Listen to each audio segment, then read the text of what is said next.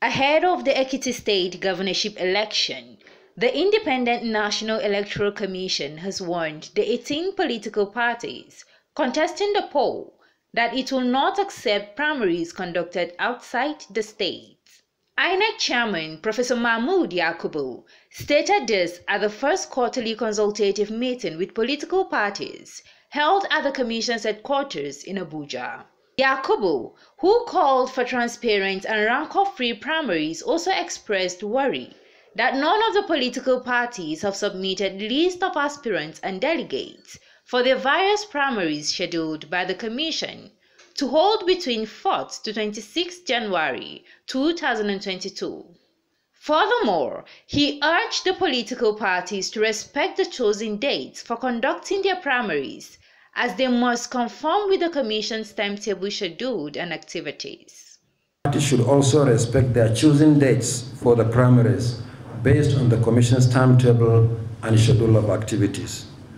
Already, many parties have rescheduled their primaries several times. Only one political party has indicated the venue for its primaries.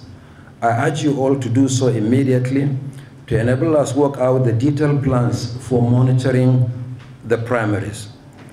All primaries for electing candidates must take place in the constituency where the election will hold as required by law. Professor Yakubu also updated the meeting with preparations for the FCTA Area Council election, drawing the attention of the political parties to the distribution of voters to polling units, resulting to no voter status in 593 polling units on the Capital Territory.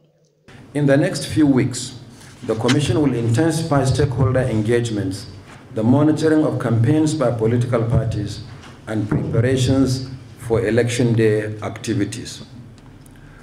On this note, I want to draw your attention to the distribution of voters to polling units in the FCT, particularly the fact that 593 out of 2,822, or 12% of the total, do not have voters. This is because voters failed to take advantage of the expansion of access to transfer to these new polling units. Meanwhile, the chairman of the Interparty Advisory Council, Yagbaji Sani, in his remarks called for quick resolution of grey areas in the Electoral Amendments Bill. Once again, make our strident call for the immediate resolution of the unnecessary impasse over the Electoral Amendment Bill in the superior and overriding national interest. The IPAC has persistently suggested that at various fora that the first rational step in the circumstance is for the two apex legislative houses to immediately expunge from the bill the provisions that make it mandatory for political parties to use direct primary elections in the selection of their flag bearers in general elections.